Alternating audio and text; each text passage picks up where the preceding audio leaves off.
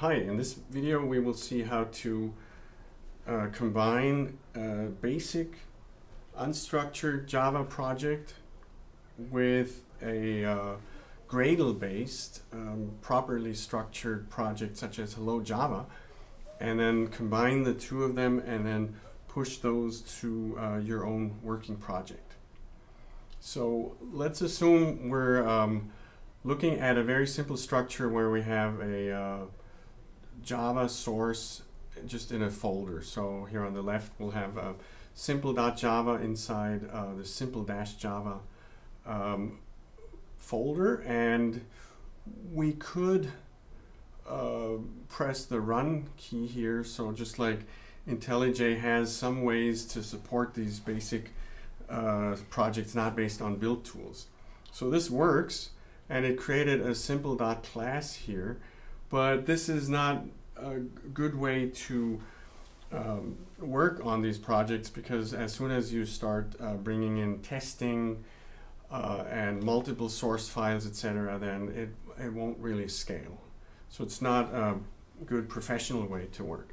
So what we'll do is clone. So we'll close this, and from this point on you should actually never use the run arrow key anymore. So let's close that, and let's clone the Hello Java project as a template, and we can use the SSH URL for that. So git clone and then this URL, so it immediately shows up here in the file system on the left, the workspace navigator. And now, so we're seeing the same thing here on the right. We're seeing the README for that. And now we should be able to drill into this and drop in our simple Java instead of the corresponding Java sources in the Hello Java project. So what we can do is we can drag simple Java over into the HW folder, which corresponds to the HW package, and that lives in the source/main/Java section, which is the actual production code of your project. Okay. So now, in principle, we can delete both the simple-java unstructured project, and we should be able to delete the old Java sources from the original Hello Java project. So we can delete these. And all of these things you can do either on the command line or here in the workspace file navigator. It's equivalent. So now we should be able to go into Hello Java, and then following the instructions in the README, just run this main method or main program by saying /, meaning the current directory, Gradle W, which stands for Gradle wrapper, and then run. Briefly, the Gradle wrapper is a way to include the Gradle build system with a project in version control, so that you can check it out and then just run it using the wrapper. And the only requirement for that is a version of Java installed, Java 8 or more recent.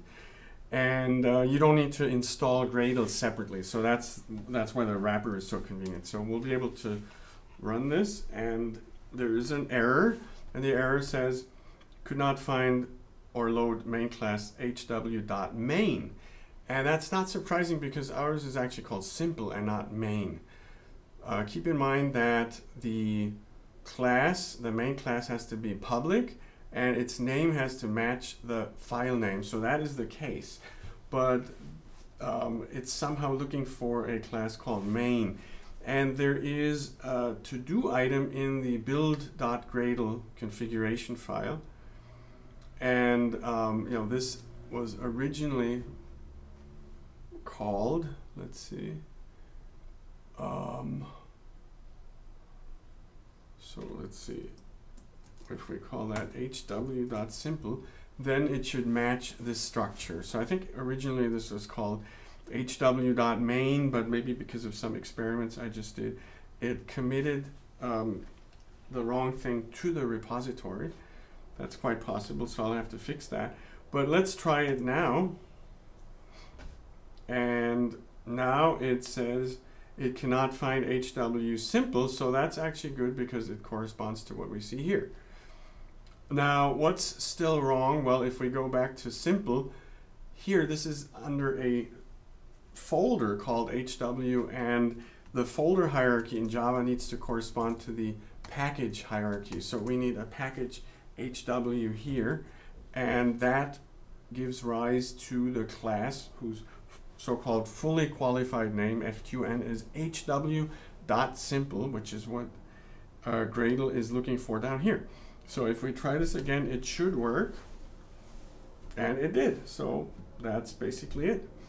Now, what we could do is actually rename this package to something that corresponds maybe to our project that we're about to submit, so we can then do this consistently. So we would have to rename the folder to match the package declaration at the top of the class, the Java source file. So this should trigger a rebuild, but it should still work. And there was a little problem. Let's see what happened. Yep, because we changed the package name, but we didn't change it here in build.gradle, so that's the last thing. We need to do that here. And now we can change this to done. Okay. And now everything should work. Yep. Great. Okay, so now we have a working version of the original code incorporated into this skeleton. The other things you might want to do, well, there is really no project name or anything here in the build.gradle, so we don't need to worry about that. So the question is now, how do we get this into your repository? And that's something we were going through in class, but I'm going to go through that again. First of all, let's rename this to simple Java to avoid the confusion. Okay. And now you can either remove the .git folder here on the command line, or actually we'll probably have to go back into simple Java like this, or you can do this here in the workspace navigator. It's equivalent. In fact, this will work only if you enable show hidden files here. So otherwise you won't see the .git. But that's a simple setting here using this little gear next to your workspace name. Okay, so let's do that and confirm here. So now you have a working project, but it's not tied to a Git project. So what we can do here now is create a new repository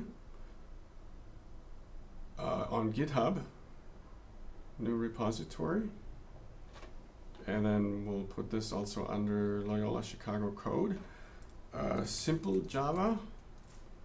We'll put cs271-simple Java, and we'll make it public, and we'll create this, right? So this is similar to the way you would create you would be given working an existing project for your class project through GitHub Classroom. So you would be seeing an empty repository like this. So then these are the steps we'll want to go through with a small variation, but this is basically what we practiced earlier in class. So we could say git init, and you see immediately the .git subdirectory shows up again. And now we will actually say, because we have a git ignore file which prevents unwanted non-source generated files to be committed to version control, which is something you always want to avoid. It prevents that from happening. So we can simply say git add dot. So it'll add everything in your project directory, simple Java, that is not excluded by this git ignore file.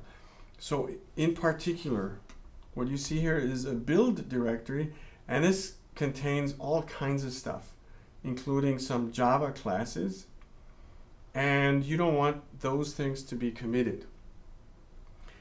And the git ignore achieves that by listing build here and thereby excluding it from the commit. So we can, because we have the git ignore, we can safely say git add dot. Okay, so now we can say git status, and that says, okay, these files are about to be committed. So it's just the sources, the Gradle wrapper, the Gradle build configuration, the README, the git ignore itself, and the Travis, which we will ignore for now. At some point I'll talk to you about the Travis part. Now we can say git commit ASM. Well, the A is redundant here, but we can say initial import, and it actually adds all of these to the current change set. And now, as you see here, there's no code here. Okay. How do we get this code in there? Well, we have to add the remote.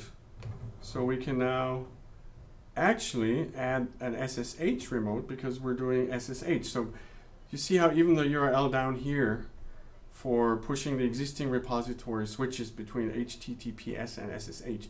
So be sure to use the SSH and then paste this remote at origin. Okay. And now only the first time you say git push -u. After that, after every change and commit, you just say git push. This is only originally to set the master as the default remote branch. Okay, so now I can paste this and it works, again without authentication because we got SSH set up. And now if I reload or I hit code again, then I have that same structure that the Hello Java project had. Okay, and again, this is fully Gradle-based, but we were able to incorporate our own Java code into that structure, just using Hello Java as a template for retaining that structure. Okay, so now you can make changes. You can say, maybe add another line here, and then you can say this is still a very simple project. Run again. So run is a Gradle task, and that includes recompiling any source files that have changed. So you don't need to keep track of what has changed. You see, so when it runs, it says it includes that second line. And now to push, so basically ultimately push this change into the repository, we'll have to say git commit ASM improved main, and then we can say git status. So it already, well, we could have looked at the git diff here, but it would have shown you this line that we added. And now we can say git push just like this. And now you can drill in here. And this kind of collapses the folder hierarchy as long as there aren't additional things at those intermediate levels. So you can drill right in here and it says simple. And the change is actually there. So let's see what's going on here. What else is here? Nothing else. Okay, very good. So it looks like everything's there. And the next step would be to work on the testing part. And I'll post something on Slack to that effect.